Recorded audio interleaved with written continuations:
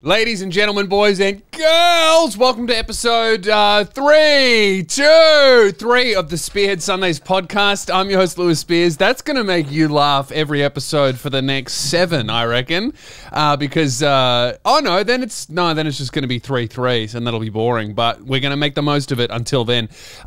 Guys, huge news. King Charles has just been diagnosed with cancer, and I'm touring, all right? LewSpears.com. I've got the Melbourne Comedy Festival in April. I got a bunch of shows there.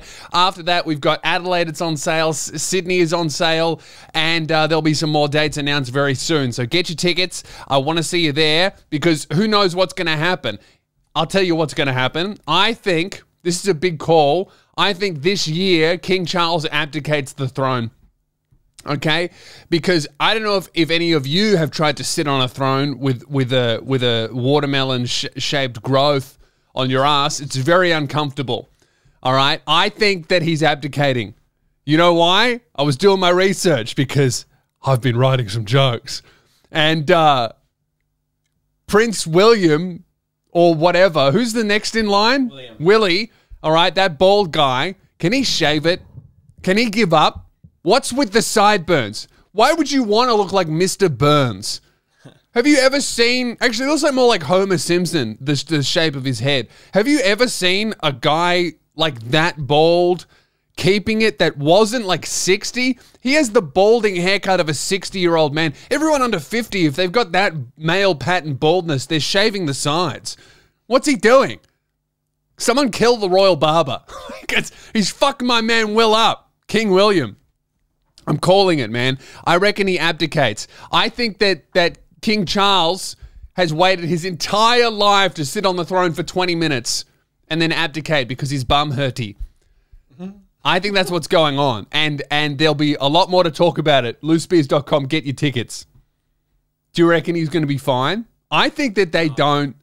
They never announce anything until it's like at its end point. Yeah, they probably knew he had cancer. Yeah, they would have known that for ages. But how funny that they probably spent like several tens of millions of dollars to do the whole inauguration thing. Is that what it's called? Yes. And they're going to do it again. Oh, I hadn't even thought of that. Yeah, months. They're going to have to do it again. See, this is the thing. I mean, this is going to happen when Joe Biden wins the election. You know, they're going to go through the whole rigmarole. He'll have a stroke in his first month. Another stroke. He's had a few that we haven't been told about. Did you see Biden up there on the stage talking about a meeting that he just had with the French president? It's so funny. He goes, I was just at a meeting with the French president, with the French prime minister, and he says this, and then he says the name of a French prime minister from the 80s. Who I imagine must have been prime minister when Joe Biden had a lot more mental faculty and a lot more to do with, you know, foreign governments. So he's just referencing a dead prime minister, by the way. The guy's no longer alive, I believe. But even if he is alive, he's not the fucking prime minister. It was Trudeau, right? I don't know how you could forget a guy in blackface. Trudeau. Sorry. It's really hard to make fun of Joe Biden when you're also retarded. Who's the French prime minister? Macron. Macron, yeah. Yeah, I know that. I got confused because Trudeau, they speak French in Canada. And he speaks French. And the French are also very racist. But anyway, dude, I'm so embarrassed because here's the thing about me. I'm not 100 years old. Yeah. So when Biden fucks up like that, it's like, it's embarrassing because yes, he's the president, but everyone is like, yeah, but also he is 100 years old. I'm 30. All right. And I supposedly got a surgery that fixed my mental faculties. Maybe they put a bit of Biden in me. Anyway, how bloody stupid's Joe Biden and how smart am I? This is why you should get all of your political news and opinions from me, because not only am I really misinformed, I'm also very hypocritical. And that's kind of what you want from a political commentator, isn't it? Just a guy saying a bunch of stuff. Sorry. Anyway, right? He goes, I was talking with the French Prime Minister, references a guy from the 80s, and then he goes, I said to him, America's back. And then he just kind of trails off. And then he goes, and then this French Prime Minister from the 80s goes, where have you been? This is why I thought of Trudeau, because he references Trudeau. We got to fucking pull it up. It's so funny. I just love, you know, Shane Gillis. I watched his special the last night again, and he said the funniest. You know, every now and then a comedian would say just a sentence that makes me just so mad because it's just perfect, and it's like an observation that anyone in the world could have made and said, and it would be hilarious, but they're the only ones that noticed it and said it. And it's so true, which are the best jokes of like, you say it, you hear a comedian say it, you can go and tell your mum, and she goes, oh, yes, right? He goes, he's talking about Biden, and he goes, dude, every time a Joe Biden speech finishes, he just turns into a Roomba. And then he does. Every time I watch a Joe Biden speech finish, he goes, thank you. And then he just starts bumping into obstacles and searching for a way out, like he's trying to map out the stage to vacuum it. After I was elected, I went to what they call a G7 meeting, all the NATO leaders. And it was in the south of England. And I sat down and I said, America's back. And Mitterrand from Germany, Mitterrand is the French Prime Minister from the 80s. So he goes, Mitterrand from Germany. So it's the wrong president of the wrong country, and it's the wrong fucking name. France looked at me and said, you know, how long are you back for? And I looked at him, and the Chancellor of Germany said, what would you say, Mr. President? Oh my God. So fucking funny. Just so good that, and also that was supposed to be a joke that probably would have gotten a little tipple of laughter, but because he said the wrong president's name, said the wrong country as well, and then trailed off into silence for a good 7 seconds, people in the audience who love him were like, ugh. It's not what you want, you know? It's not what you want. How are those the two guys? They're the best? They're not the best. They're just like what the machine wants to fight. I can't wait to see the debates. God, I don't think they're going to let them happen. There's no way that they're going to let Donald Trump stand next to fucking Joe Biden and have a debate. He's going to just bully the guy and point out how... Because you can say what you want about Trump's opinions, at least his brain functions well enough to deliver them. Even if he's wrong, he knows what he's saying. Like, he might not know that it's right. He might be saying the wrong thing, but he knows that he is saying it. Biden's like, what day is it? Fucking next week? Anyway, I had a gig on Saturday night. Now, if you listened to last episode, you would have heard the tale of me just bombing, eating shit, right? I bombed terribly. I did really, really badly in Perth. I had 3 great, amazing gigs in a row. I had a 4th. I offended the crowd way too much. Just ate shit. Silence. Offended gasps. Nothing, right? Really bad bomb. But I thought, that's all right. I'm coming home to Melbourne. I'm going to redeem myself. I'm going to do another gig. And I booked one of my favorite gigs, Kings of Comedy, run by a guy I've known for like almost my entire comedy career, a guy called Simon Hughes. And it's awesome. 120 people, ticketed, fully sold out.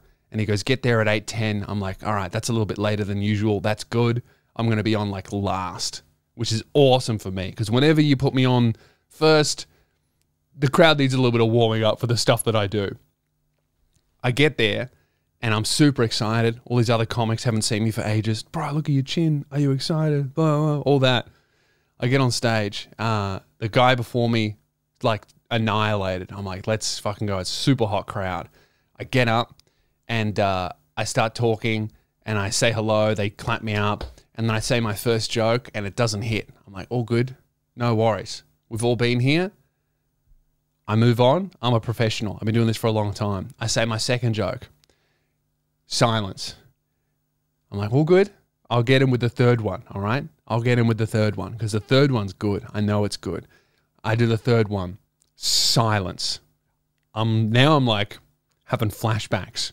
Now I'm having Vietnam flashbacks to me eating shit on Sunday. And then I go, all right, they're not liking this stuff. It's too silly. I'm going to switch to dark. Which is never really what you want to do when you're eating shit, is go from silly to dark. Normally, if I'm eating shit, it's because I've gone way too dark. I need to switch to silly, right? But I'm like, all right, I'm pulling out the emergency ripcords because this is a paid gig and it's a very important gig. Because the one that I bombed at in Perth, whatever, I'm never going to see that guy again. Who cares? Whatever. This one, I want to do all the time. So I'm like, I have to do a good job. I go into my other gear about the Dalai Lama. Silence. I'm eating shit. I literally go, oh, have you heard of the Dalai Lama? And I do a few jokes, silence. And then I talk to one guy. I'm like, you know the Dalai Lama? He goes, no. I'm like, what the fuck? No one knows the Dalai Lama? I ask another person. They go, I don't know. They're hostile. I'm up there. I'm booked for 10 minutes. I get 3 minutes in. I've had zero laughter. And I'm talking zero. Like, I'm bombing way worse than before. It's actually like the one that I bombed at, there were 30 people there. 3 of them were laughing. They were loving it. The rest of them were offended. So that's fun. That's great because I know, and I had just done these jokes somewhere else where I smashed, so I know that it's not me, it's them. And it turns out that the lights were on anyway. So it was like the guy that ran the venue apologized to me. This one, because I was so fucking damaged from the last bomb I had, I checked that all the lights and everything were on. The guy that was on before me did really, really well. It's a hot crowd. So I'm like, this is just my fault. I'm just eating shit. They fucking hate me. And dude, they hate me. It's hostile. I'm not getting anyone. There's 120 people there. Silence. I'm bombing. And I start bombing so badly that I start stumbling over punchlines. I'm nervous. You know, I feel like I'm drowning. You know those those scenes from TV shows where someone's like talking in public and the screen starts to go all wavy and hazy and weird. They start like having a panic attack. I always used to watch those and go, that doesn't happen. That's bullshit. That was happening to me. I felt like I was like everything was waving so much. I felt like a flashback was about to happen. It was awful.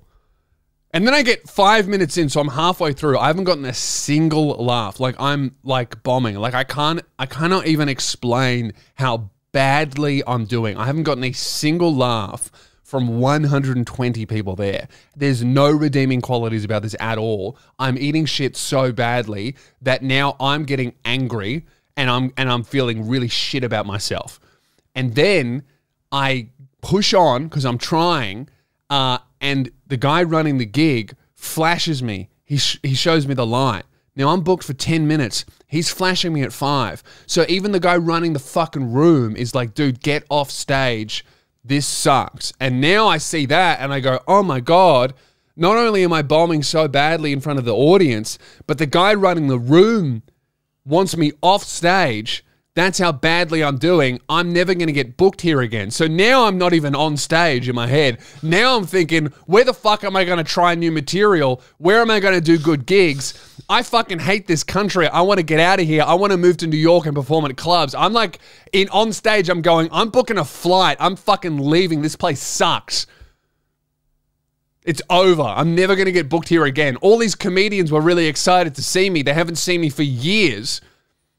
They're fucking watching me, and the guys like flashing me going, get off stage. I'm like, oh my God, I fucking lost it. I must have fluked those good gigs that I did in Perth. I push on, I go, I'm going to do one more. I pull out my best, and you've seen it, always crushes. It's never done. Even at that gig that I was bombing with on Sunday, I hit him with the final joke, and I got everyone, at least, with my last joke. I pull out that one, because I'm like, I need to end on something. Dude. Someone coughed. And I heard it. I was like, and punchline. I was like, and I literally go, look, I think I'm going to go home and kill myself. I've been Lewis Spears. Have a good night. And I get off stage, and just when you thought it couldn't get any fucking worse, when I get off stage, the audience, 120 of them, in unison, start celebrating that I'm getting off. Like I go, I'm going to kill myself. And 120 people went, yeah. And like clapping at me, celebrating that I'm gone. And then the guy running the room, the MC, gets back on stage and they go even more nuts for him. Like, yeah, it's not that guy. It's not the guy that fucking sucks. And I'm watching this going, oh my God, I fucking filmed it all on my camera thinking it was going to be a good gig. So I just fucking pick up my camera and I go to leave the venue. And then the crowd is going fucking ballistic. And I'm like, oh my God, that's the worst. I don't know if I can do another gig in Melbourne. I hate this.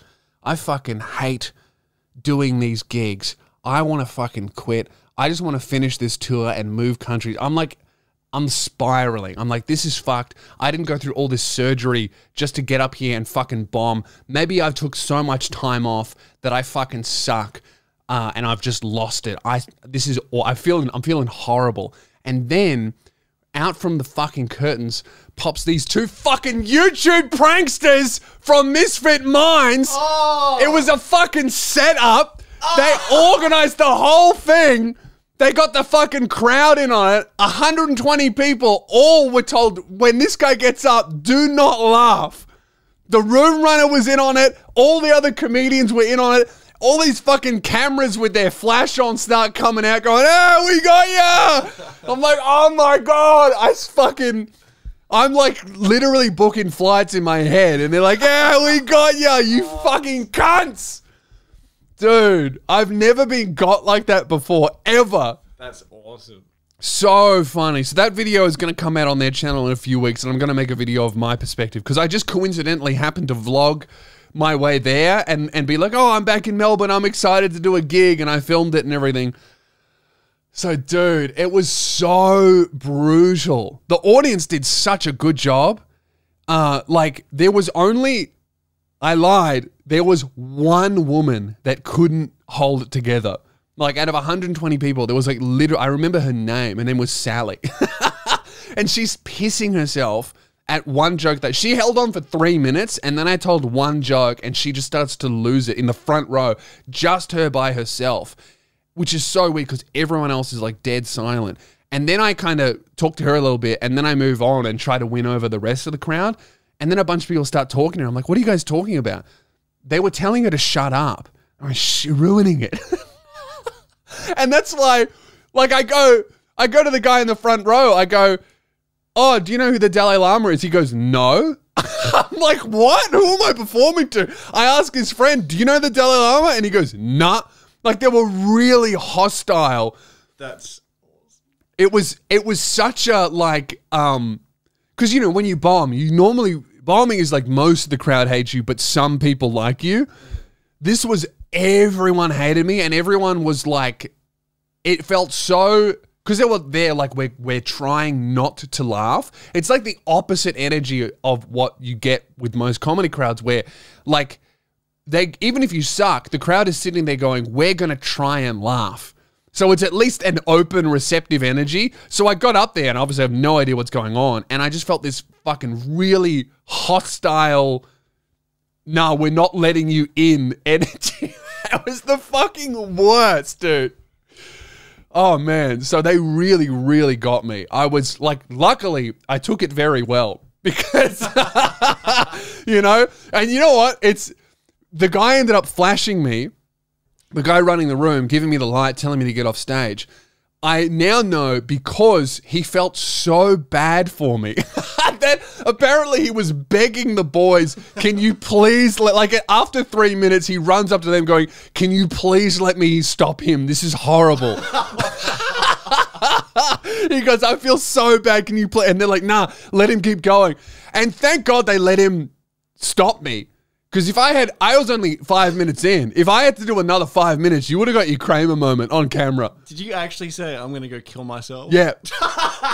Yeah. Let's go. I said, oh my God. What else did I say? There was actually one point where I had no idea that it was a prank, but I literally hit a joke and to silence, like a real confusing, like this has never happened before silence. I literally go, I feel like you guys have all gotten together and agreed to not laugh. What's going on? And at that, I think, I'll have to watch the footage back, but I think a few people were like, he's on to us. good. Who were the other comedians that were there? I think a guy called Richard Stubbs, and a guy called Alessio, and a guy called Simon Hughes who runs the gig. Yeah. They're all really good. And I felt really bad for I think his name was Richard Stubbs. I only just met him.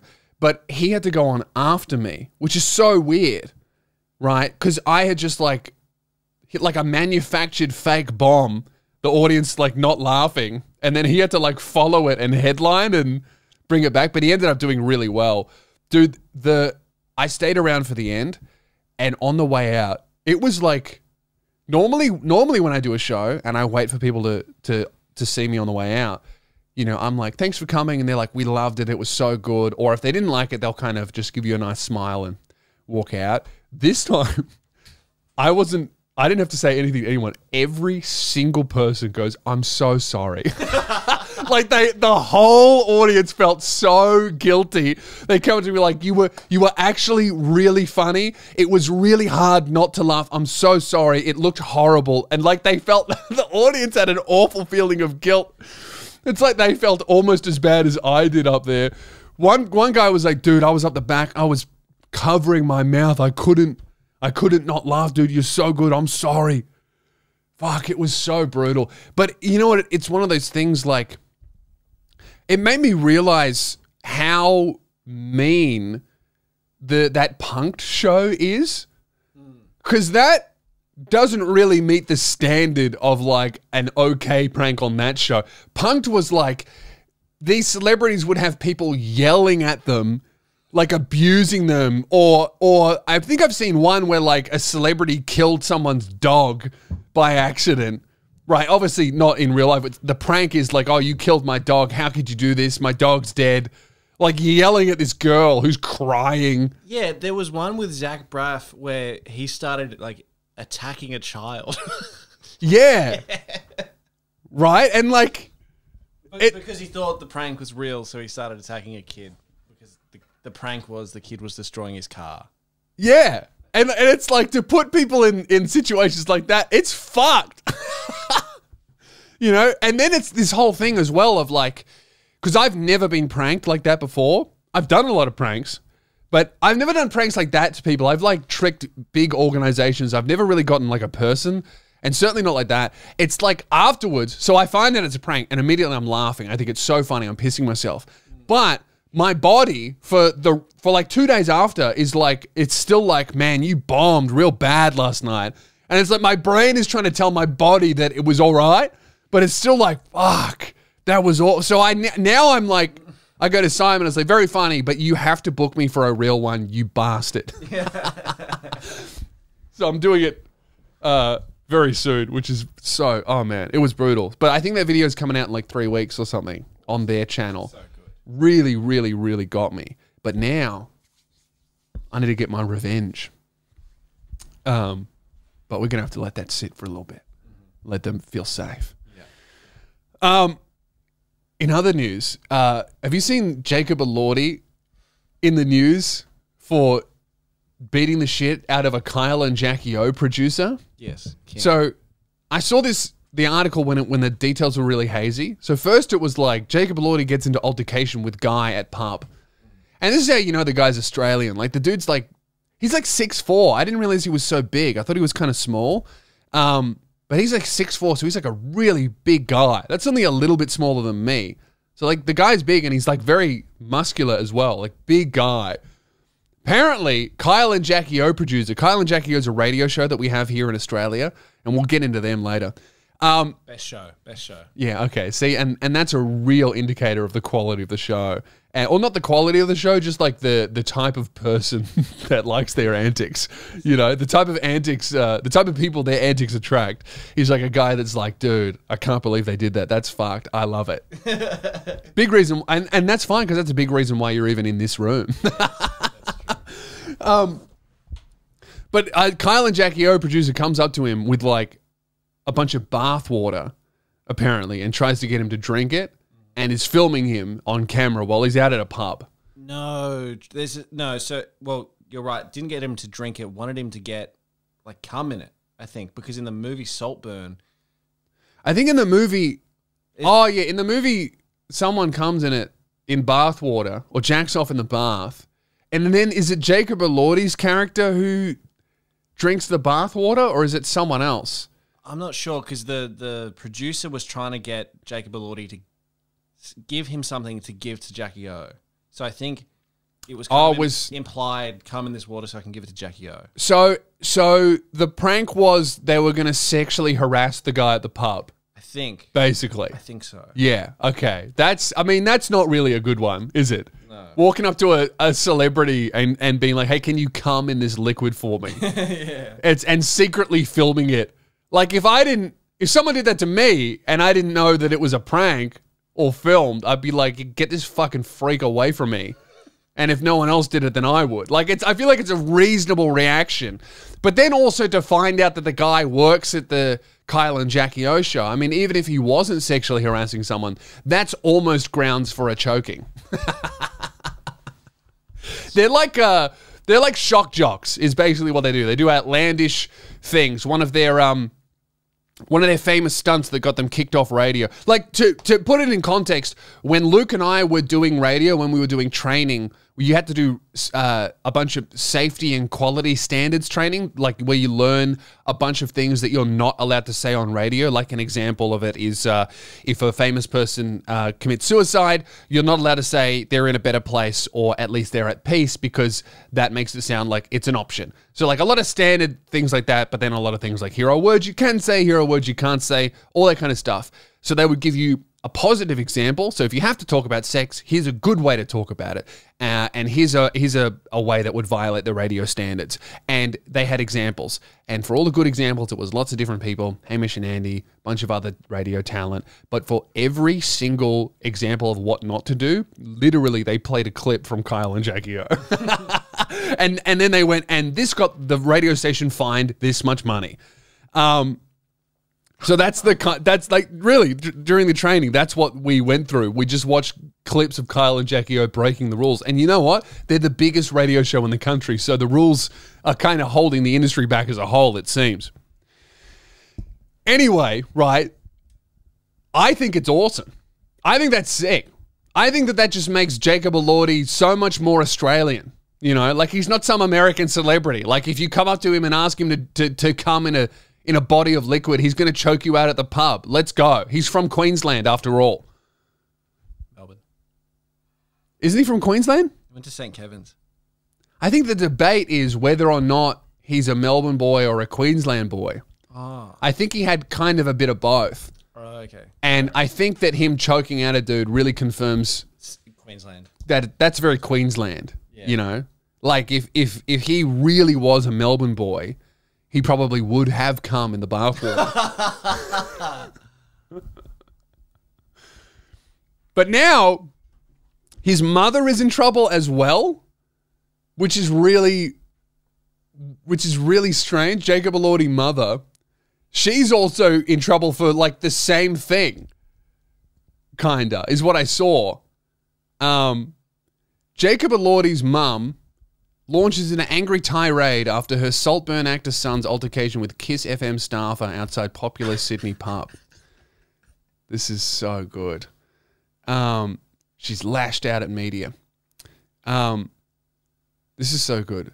This is how the media explains it. Fox, who's the guy, approached Jacob Elordi to film a stunt for the Kyle and Jackie O show and claims the actor became enraged and grabbed his throat after he ignored the Euphoria's star's request to delete the footage. When really what happened was the guy was like, hey, can you come in this? Hey, man, can you come in this? And he's filming it. Hey, dude, could you come in this? Like, yeah, dude, you're getting choked. If you do that to a stranger, you're lucky if you only get choked, you know? So good. Daily Mail Australia contacted the actor's parents, Melissa and John, who live in Brisbane's leafy northern suburbs, to see if Brisbane, there you go. See if they could shed light on his side of the story. However, before the reporter could ask a question, Mrs. Elordi burst into an angry tirade. This is so good. I love Mrs. Elordi. What do you think you are going to achieve by coming here? so you can spend more bullshit. How disrespectful and rude of you to come here, she said, slamming the door in the reporter's face. Yeah, fuck off. I hate this shit. I don't want this type of like celebrity paparazzi bullshit to happen in Australia. Like this is like an American thing of like harassing celebrities and following them and bumping into, you know, like a prank is a prank, but like going up to a dude in a pub and going, can you come in this is like wild. Yeah. I think that's weird. And then going in, and then other members of the media going to their fucking parents' house and like staking outside and asking them questions and recording them and then publishing them to tell them to fuck off. Like his parents aren't famous, you know? Like maybe if they were also A-listers, it's like, I don't know. I just think this paparazzi bullshit is so lame. And that's a huge reason why all these American celebrities moved to like Byron Bay and shit like that, because we don't have this culture that they have in LA where like you can't go to do your laundry or go down to the shops without getting followed by like 40 dudes on motorbikes going, hey Justin, how's your ex? It's like, dude, I think you should be allowed to choke one paparazzi a month. Not all of them, but just one a month. I want to see what this guy said. This is so funny. Fox playfully asked the actor for a sample of his bathwater as a gift to radio host Jackie O. The request is a reference to an infamous scene in Elordi's runaway hit film, which another character drinks Elordi's bathwater. Yeah. Oh, so it's got nothing to do with cum. That was my bad. Yeah, okay. All right. That's a little bit less bad. He said he initially obliged and deleted the file, but when Elordi then asked him to delete it from his recently deleted files folder, Fox refused. So yeah, it's like you come up to the guy in a private moment and you film him and he goes reasonably, he's like, hey man, can you please delete that? And then the guy pretends to delete it. That's the shitty thing. It's like, if you're not going to do it, then just fucking leave. You know, don't delete it. But then he pretends to do it. I think that's, yeah, weird. I'm thinking if I delete this footage, there's no evidence that this encounter happened. He then alleged Elordi, who stands at 1.96 meters, yeah, let's go, got up in his face and backed him against a wall and grabbed his throat as two male friends surrounded him on either side. Yeah, let's go, private school boys.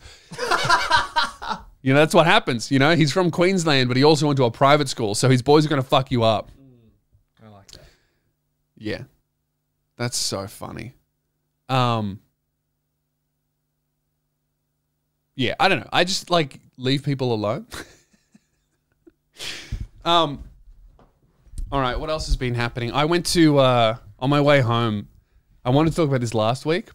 I was at the airport and I had the funniest thing, right? I'm really good at airports. I've been smashing them for a long time. And one thing that I'm really, really good at is the bit where you put your bags on the conveyor belt. I smash that every time. Although I've noticed I'm going to have to fly a few more times, but the last couple times I've flown, I have ended up getting searched. And I think it's because they see the screws or the metal detector sets. It's after I've gone through the thing where you have to do the T-pose. Yeah. I do that. And then both times I've gotten like properly searched and looked at. And I notice the guy's face look at the screen. I don't know what they can see, but I think they see something in my head or the fucking metal or whatever it is. Anyway, I do the bag thing. I separate my stuff. I fucking nail it. Seconds. And then I'm stuck behind this idiot who took ages, right? And then they wanted to search my bag because there's a lot of tech in it and something must have gone off, whatever. And I'm stuck behind this dude who's already getting his bag searched. And this guy pulls out this fucking tool that looks like a giant metal syringe. And the guy's like, oh, what is this? And he like clicks it. And then the guy whose bag he's searching is going, don't do that. Don't do that. I'm like, oh my God, what's going? And as soon as the other guy goes, don't do that, 4 other guys come over and like, oh my God, what is this thing? He's like clicking it, pressing the button. The guy said, don't. And then the guy going, like touching the stuff is like, why? What is this? What do you have? And he goes, it's an adjuster. I'm a chiropractor. Have you seen those things on TikTok? It's like, it looks like a big metal syringe and you push it against a pressure point or whatever and it clicks. Have you seen these? No. let me pull it up. I'll show you. Adjuster chiropractor. What it is it's like a giant pen, basically, but that has a big handle. It's this. It's called the activator. The activator. That's what it is. A lot of chiropractors use this to adjust. It's kind of a new technology that was founded within the 1950s. It's very simple yet effective. So the way that it works is you change the amount of newtons with this nozzle here. So if I'm adjusting something like the lower back or the sacrum or the sacroiliac joint, any lower back, that's not doing anything. So I'd add a certain amount of newtons here, so you can see that the ring gets a little bit larger. A certain amount of newtons. The neck or a more delicate area like the wrist. And you can you see the footage, and it like clicks and presses. There's no fucking way those things do anything. And the guy's freaking out about it. And he goes, it's very sensitive. Those are $2,000. And I just wanted to go, hey man, chiropractic pseudoscience anyway. That tool's bullshit. I was seconds away from going, don't worry, man, it doesn't work anyway. This dude's freaking out. Don't my adjuster. I need that to scam clients out of an extra $70 every appointment. I can use my adjusting tool. I mean, you'd be better off using a fucking clicking pen on people's backs. And the guy searching his bag is like, dude, I have to touch the mysterious metal object. That, I mean, it could have been a flick knife. You know, it could have been it could have been a gun. He's going, don't click that, don't. And it's like, dude, if it's that fragile, it probably doesn't fucking work. All right? You're a chiropractor. Your whole industry is fucking pseudoscience anyway. Apparently the Australian one is kind of legit. It's the American one that's like full on, like just does not work and is really dangerous. All that adjusting stuff that they do, there's so many people that, like, especially apparently getting your neck adjusted, they can, like, if they twist it too much, they can like sever blood vessels and then you have brain death or a stroke. And it happens like fairly often. Fuck. Like in America, I don't know about Australia, but I know that in America they're like not certified. They're just like, I'm a chiropractor, and like no real medical board is overseeing them. It's just like a guy who can make your bones crack, and people hear the crack and they go, "It's working," and it's like, no, it's not. It's hurting. But I also don't really know anything about it. All right, what else do we have here? Have you seen? Have you searched Drake on Twitter recently? I did see that he made a post about this, but I don't know what happened. So I was an unsuspecting victim of this. Oh, I log onto Twitter, and the podcast was coming up. So I'm like, oh, let's have a look at what's trending. I see that Drake's trending, and I click on the thing, and I just see his cock. Actually? Like full on, he's like this, and he's filming, and he's like waggling it around. It's real bad. It's like really, really, really obviously him, and just full on like nuts and ass crack and cock, like filming, and it's like, bro, and it's and it really does. It really does confirm that I don't think it's very possible for dudes to take a good nude, or at the very least, we haven't figured it out yet. It's very difficult for men to take a good nude. I would say that it's even harder for men to take a nude video, because Drake has a piece on him and he's also Drake, but it just looks like he's waving a pool noodle around. All right? It's not, there's no art in it. It's not very tasteful. It's like he had a stack of money and was like, look at this. Can I see the video? I don't have Twitter. I don't know. I don't have it. I don't know if you're even going to find it. You know, the websites have gotten pretty good at when nudes leak, you can't really find them. I can find it. But, okay, Keelan's going to go on a mission to find it. I think the problem with male nudes is...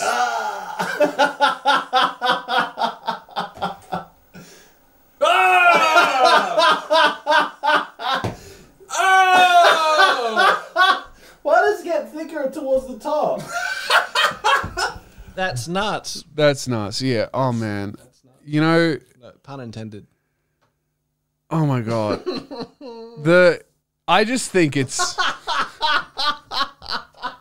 Have you found the video yet, or just the images? The videos are even funnier. Just this is so funny. Yeah, it is. It is very funny. I think it's I think the problem with the male nude is that, especially when it becomes a video, it just becomes funny. Yes. Like waving around like a large but only 70% hard penis is just a funny image. Like, it looks like he's outside a car dealership trying to sell a car. You know what I mean? It looks like those waving tube men.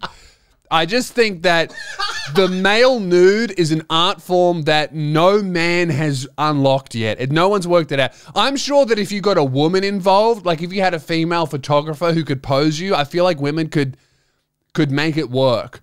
Because let's be real, all right, women are experts at this.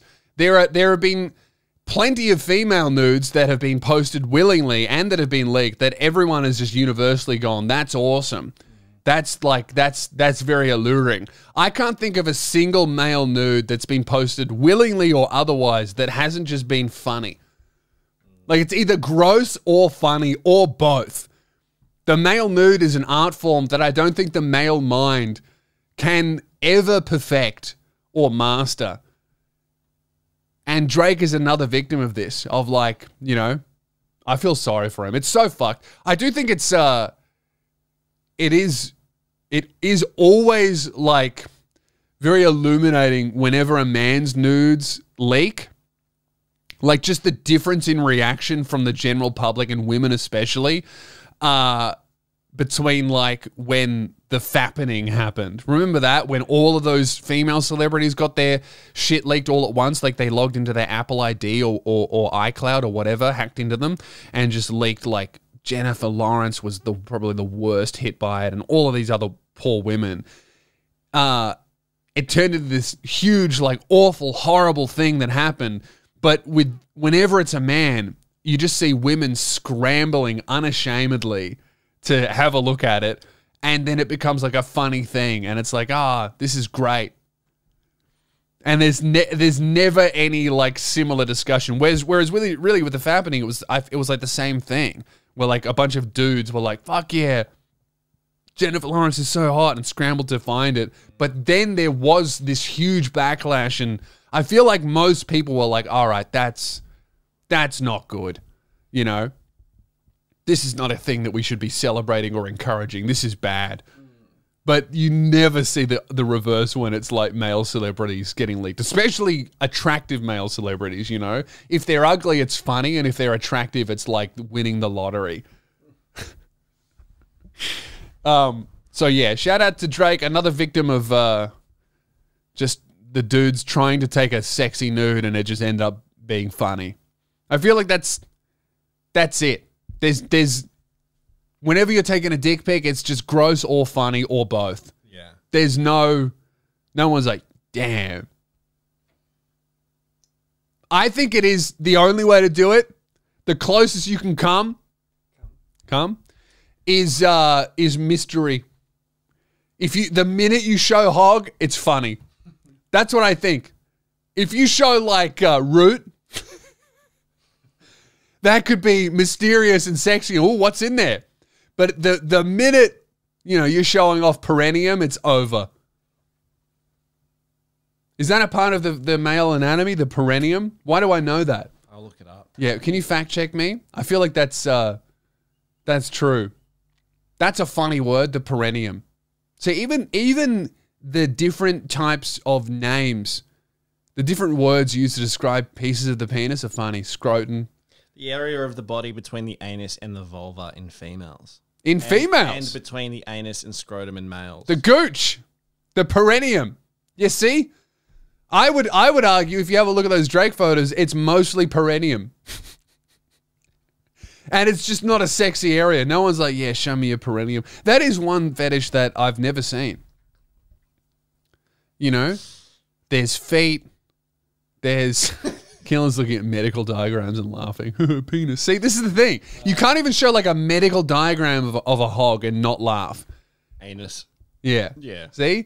I've never seen a perineum fetish. There's even like armpit fetishes Which I would argue the perineum is kind of the armpit of the anus and penis.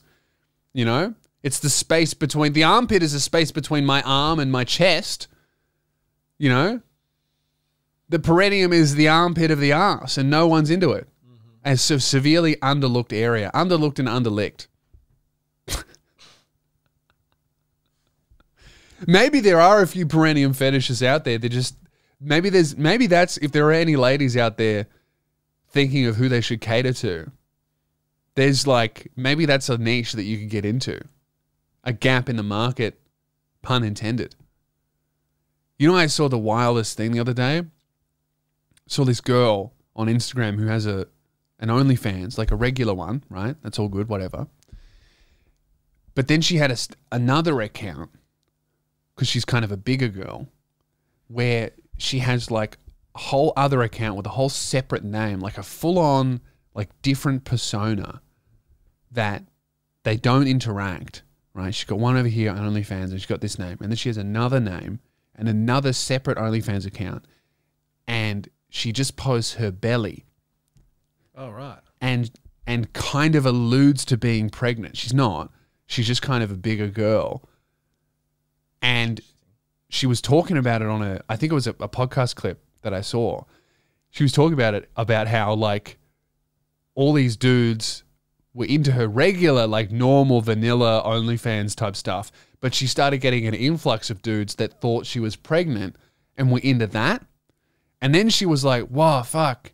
This is like a big niche that these dudes are searching for. Because you think about it, if you're into pregnant chicks, right, already tiny market, and it lasts for 9 months. And really, you're probably only into third trimester. So you've got 3 months of content out of like a very small, tiny little group of women who would be pregnant and do OnlyFans at the same time. So she's like, if I look pregnant all the time, because I've got a belly and I just kind of allude to it, I'm going to do this. And she was already big on her own doing like normal OnlyFans stuff. And then she just did this and posted on all the Reddit boards for that fetish. And she started printing money. And all she does, she doesn't even post nudes. She just posts like her fucking tummy. Awesome. And dudes are like, yeah, belly. So people are into anything. That's why I'm like, I don't think there's such thing as an ugly person. You just haven't found your niche.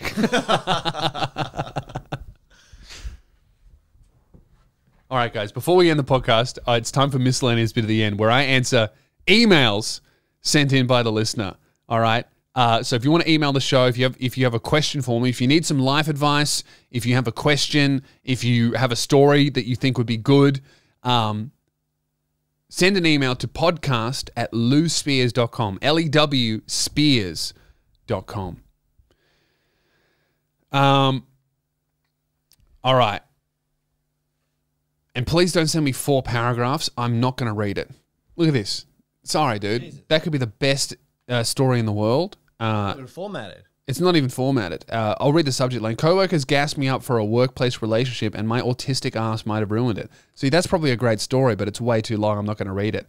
Isn't that great? Here's a good diagnostic for the autism spectrum disorder. If you are sending a podcast an email and it has 6 paragraphs, you've got that shit. Reword it. Make it smaller. I might read it. All right, here we've got this. Mentally dealing with injury. Hey, Lewis. Firstly, I've been a fan for yonks, and it's incredible to see you happy and healthy. It's extremely deserved, and I can't wait to see where this current momentum takes you. Thank you, dude.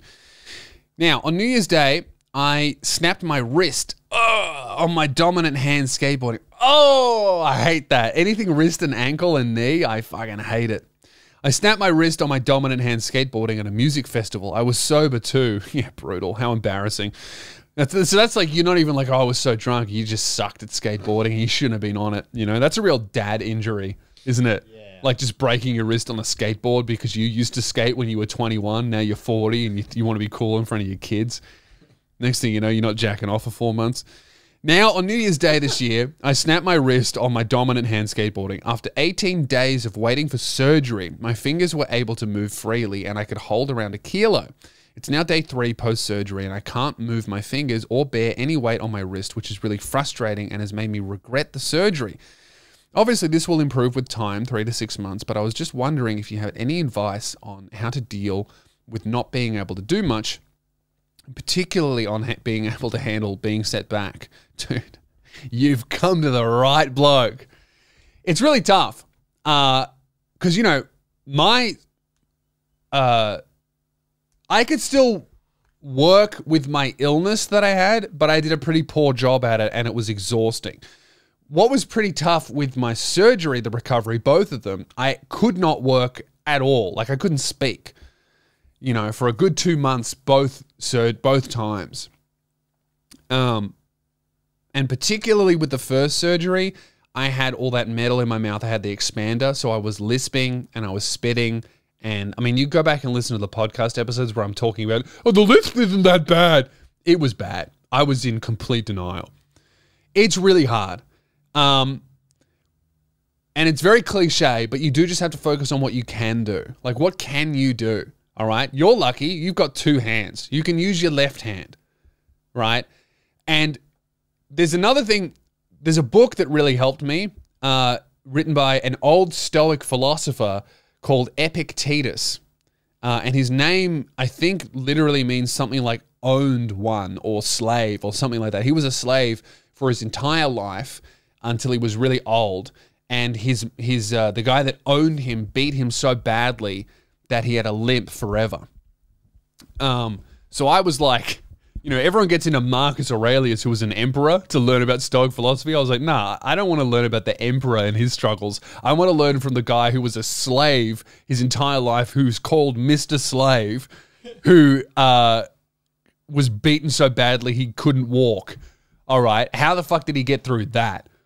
And he wrote something that was really good, which was basically like, you know, you can, I'm paraphrasing, but it's something along the lines of, you can chain my body, but not even God can chain my will. And that's something I thought about a lot, is like when my body wasn't working, it's like, okay, but like I'm free in here in my mind. You know, if this dude can get through slavery and being crippled when there's no fucking internet, I think I can handle, you know, not talking for a while and getting a surgery that two surgeries that while they were like really tough, really expensive, set me back a lot, at the end of it, I'll feel like this, how I feel now, and I feel great, right? Which is awesome. Not many people get to, you know, go into a scary multiple surgery procedure and come out looking better, feeling better, and having no side effects. Like that's what was on the cards for me. So I'm like, dude, if people can get like cancer cut out of their face, or if women can get their breasts removed, you know, to save their life, I think I'll be all right with getting the surgery that makes me look more handsome to save my life.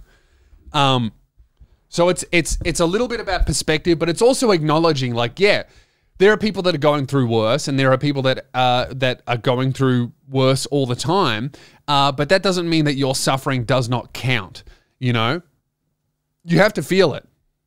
You have to take it on board. You have to acknowledge it, and you have to not shut it out and not put it away. You have to go, yeah, this does suck and this is awful. And maybe you do need to cry about it a little bit or a lot. But at some point you do have to be like, okay, I've done that. I've processed it. What am I going to do next? And there's always the question, what can I do? What can I actually do? I can't do this. I can't do that. And that's awful. And that's true. And that does suck. But what can you do? You know, for me, I was like, okay, I am so tired all the time. I feel so fucking horrible. I can't speak properly. What can I do? And what I could do was I could edit, and I edited stand-up clips. That's what I could do. I tried to do a little bit of that. I knew that I could write some things, so I kind of plotted out a few things, and I planned what I was going to do when I was finished. I could do those things, and I was like, okay, well, I know that I have to stop doing things, so I had to let go my team, you know, which was really hard and really tough. But if I kept them on board, I would have just ended up fucking losing even more than what I lost. So sometimes you have to, like, a lot of people are like, don't ever quit. And sometimes it's not quitting to admit that what you're trying to do is impossible for now. You know, like if, for example, with your hand, if you if you want to fucking play video games. It's not quitting to stop playing video games if you can't use your hands for now. That's not quitting, you know? So that was a really hard thing for me to do. Of like, I felt like I was failing, like letting everybody go. It was awful. You know, I had to get them on calls and make them redundant, and fucking I cried after each call. And then I had to, you know, be like, all right, I've done that. I've felt that. Time to fire the next person. It was awful, you know, and much worse for them than it was for me. I wasn't even the one losing my job. I just felt like I was failing, you know. And then I sat in this, you know, I mean, you guys saw it. It's not this room, but it's a whole office that I fucking built and set up. And, you know, I spent all this money to get high-speed internet there. And I put all this gear and equipment and desks and computer monitors. And then I just fucking sat in there. And I was just like, man, I feel like I fucking failed. I set up this whole office and now it's useless. And I still don't go in that room because it makes me feel sad. But to do otherwise would be, you know, I feel like a lot of people are like, just don't ever quit. And it's like,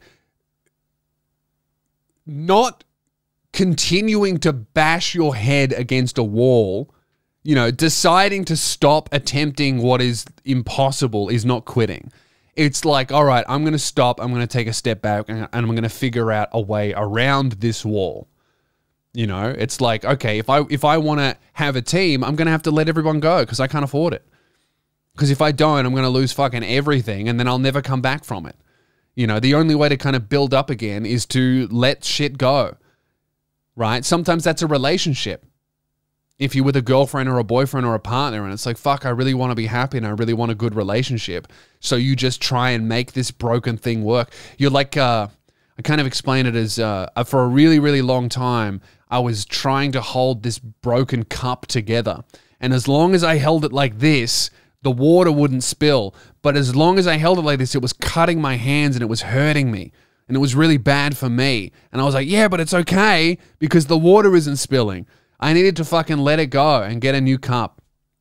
You know, wait sometime. Sometimes you just have to fucking stop. That's what I had to do. And it's really hard and it feels like failing. And in some ways it is. Sometimes something doesn't work and you fucking, I tried.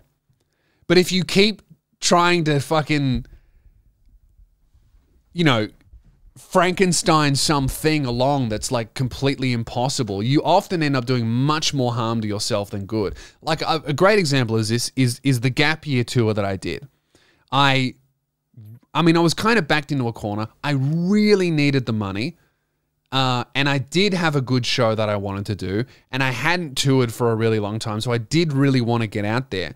But if I were to have my time again, instead of going out there and doing a tour that I love doing the shows and the shows were good, but it really hurt me doing it. And I was not well enough to be doing it. It was really bad for me. I came home and I was really sick after. And after every show, I kind of collapsed and was like, oh my God, I can't believe I have to do this again. You know, I was doing 2 shows a night. It was really bad for me. That was when I was at my most sick. I had the gap tooth. I just had recovered.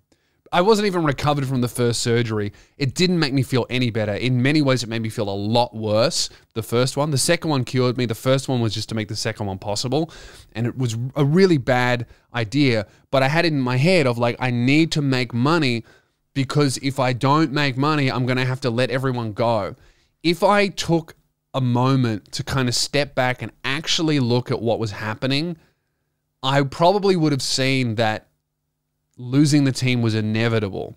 And instead of like doing this tour to make enough money to basically keep everyone employed for another 6 months, I would have been so much better off just letting everyone go and accepting reality, which was I was too sick to be touring and I can't make money.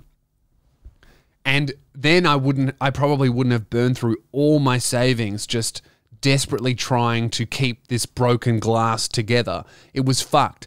And it wasn't the people's fault that worked with me. I was sick, you know?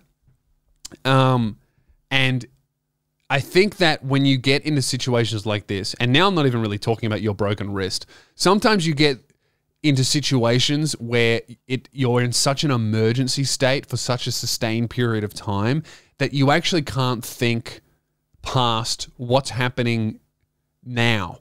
You know, you either get stuck in the past, or you're scared about the future, or you can't even fucking think. And you just have to find a way to slow down and think, okay, what's actually happening? And sometimes you need someone else to kind of sit down with you and talk about this, you know? My girl was like, hey man, I don't think you should do this tour. I think that you should let everyone go. And I was like, no, if I do this and I sell this many tickets, I'll get to keep everyone, and then the videos will start working, and then that will pay everyone's way. Like, I was just stuck. And like, the tour kept everyone employed for a long time, and it paid my bills for much longer. But really, what I should have done is let everyone go, and then maybe do a really, really small thing to pay for my fucking surgery. Like, I wasn't even thinking about the next surgery that I had to pay for. I just didn't want to let people down, is where I was. And you can really get stuck, and you have to find a way to kind of slow down and take some fucking breaths. And a really good way to do this is to just go for a walk without your phone, like a huge 30-minute walk. Even if you're doing a loop of the block or whatever, you're going nowhere. You just need to go for a walk and fucking think. Often, you know, I think Ryan Holiday has this quote of like, or it might not even be his quote, but he talks about it a lot of like, you might not solve all your problems with a walk, but you're definitely not going to make them worse. And even if you don't come with a solution, it fucking makes you feel better. So if you can go for a walk or a bike ride or a swim or like whatever you can do, a walk is really helpful. And now I do that every day. And yeah, you just have to take a step back. Sometimes when you're in a sustained period of need and hurt and emergency, you can really you can't think of like what's actually happening. You're just trying to survive and I was just stuck trying to make things not worse. You know, I was like fostering a kid at the time, my son. And so I was like worried, like, man, if I run out of money, this kid's going to have nowhere to go. I need to fucking make money because otherwise this kid is going to be, there's nowhere for him to go. So I was worried about that. And then I was like, oh, I really don't want I love these people. I don't want them to lose their job. What's going to happen? They're fine. You know, they'll get other jobs. It's okay. You know, and I let them go anyway. So it was fucking inevitable. I just ended up harming myself. I was just so worried about protecting other people. I'm like, I'm worried about this kid. I'm worried about these people that are on my team. I'm worried about letting my fans down. I really don't want to fucking disappear. And all of those things, other than letting the kid down, he's fine, which is really good. But everything else happened anyway. And if I was to go back in time with the head that I have on my shoulders now, I would have been able to see that. And it was exceedingly obvious if I just took a week off, stopped, and looked at my finances and looked at the road ahead of me, which was more surgeries.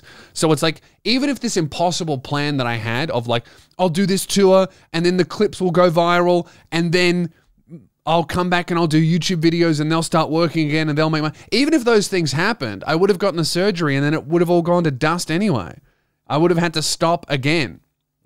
So it's like, what I was trying to do, I was trying to do an impossible thing that even if it did pay off, 6 months down the line, it all would have fucking fallen apart again because I would have had to take all this time off and spend all of this money on the surgery that I needed. But instead, I fucking spent all of my money, had to let everyone go anyway, and had to ask my mum for money for the surgery, you know? And then almost lost my house over it. Like, I just made things so much worse by not taking the time to consider reality. And sometimes when you're stuck in this place of like, oh man, I feel useless and stuff, sometimes you have to go, yeah, you know what? I have to acknowledge that I'm sick and I'm not very useful right now. And that's okay. And the only way that I got better was by disappearing and working on myself and going, I need to stop trying to fucking please other people and not let my fans down and all this other kind of stuff. And now I'm at a point where I'm like physically healthy, obviously. But if I didn't stop and go away and do all this work on myself, there's no way that I would be mentally okay to continue. I would have been fucking damaged by all this shit that I went through. So sometimes you just have to stop and stop trying to do the impossible. And a lot of people are like, man, if I stop, that means I quit. And it's like, quitting is not a permanent thing, you know, and it's not quitting to admit that it's not possible, you know. It's like you can't keep entering the lottery going, oh, one more time and I'll win. It's like it's not happening, dude.